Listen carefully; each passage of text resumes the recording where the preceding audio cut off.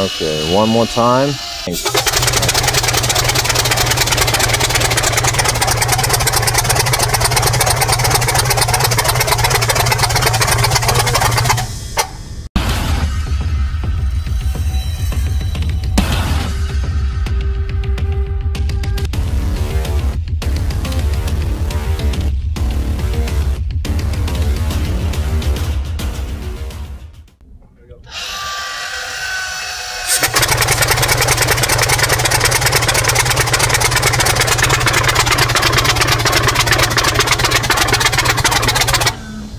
Guys are still trying to get this thing going, so. Alright, yeah, looks like we got some issues with the fuel. Fuel leak. So you're just bleeding air out? Yeah. And dirty fuel? Yep. Looks like we got some air in the system, in the fuel system. So, and that's not supposed to be that way.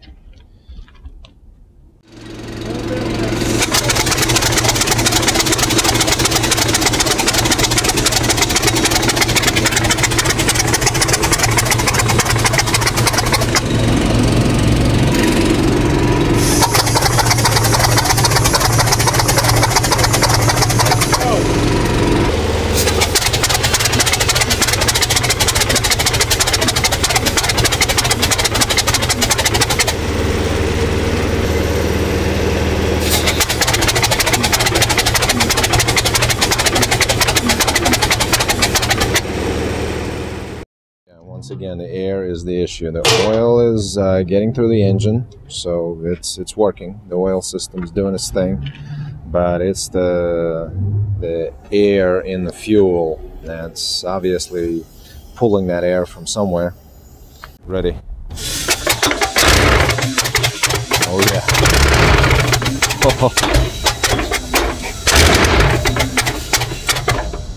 Did it just blow?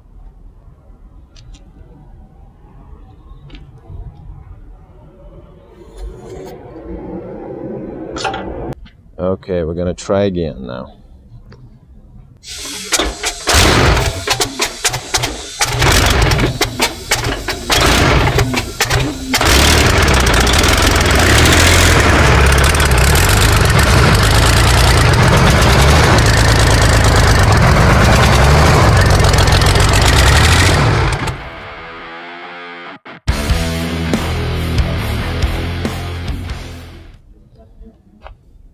Throttle? Okay, go.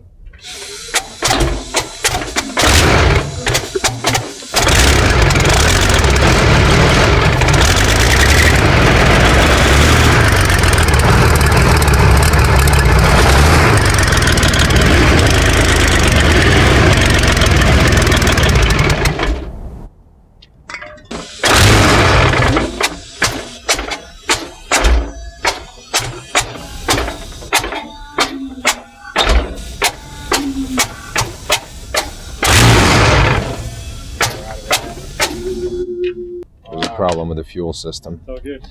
So the engine runs, but it runs on that ether stuff or whatever, just starting fluid.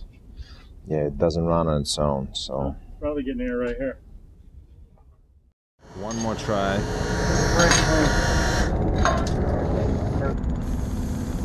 Okay, here we go.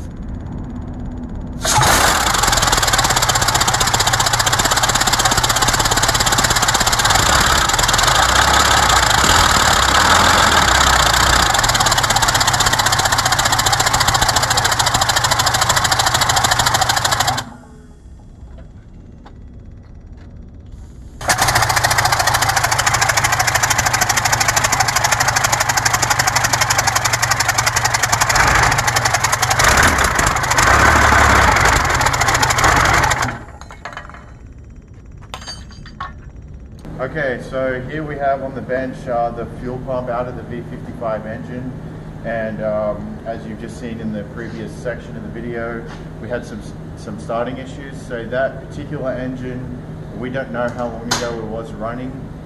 So we've come to learn that, as you saw during the video, that constant turnover, we had fuel.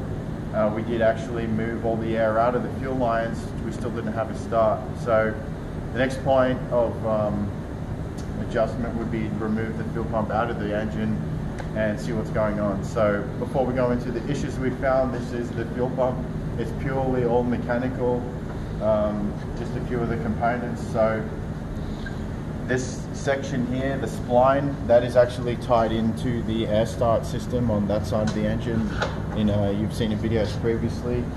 Moving along, all your fuel points are up here to the top.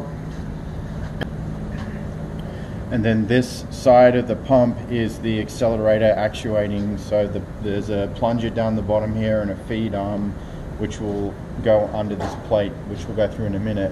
This section is oil filled with oil to assist all the mechanical components in here. It's not part of the engine, it's just a separate oil sump. And then this side here this valley gets filled completely with diesel. So going into this right now,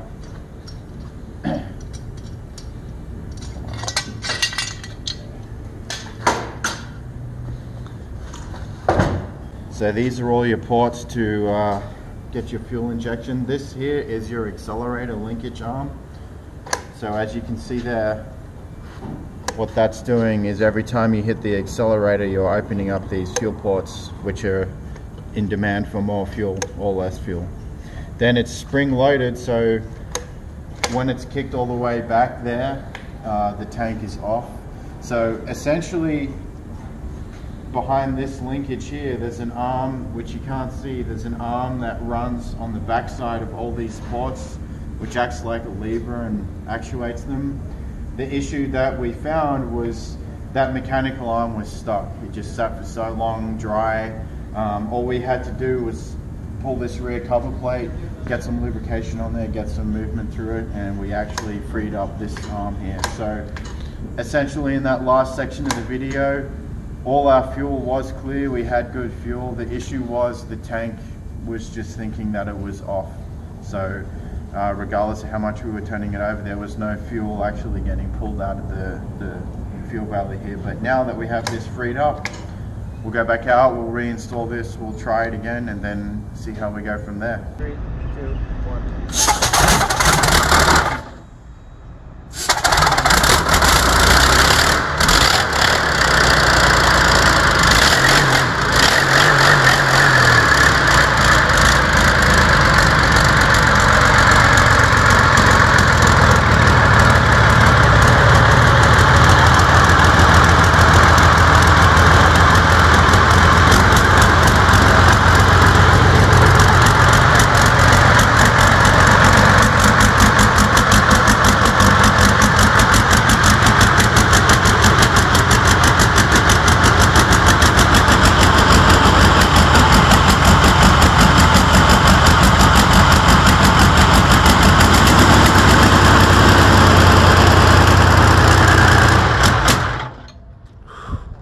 Hell yeah.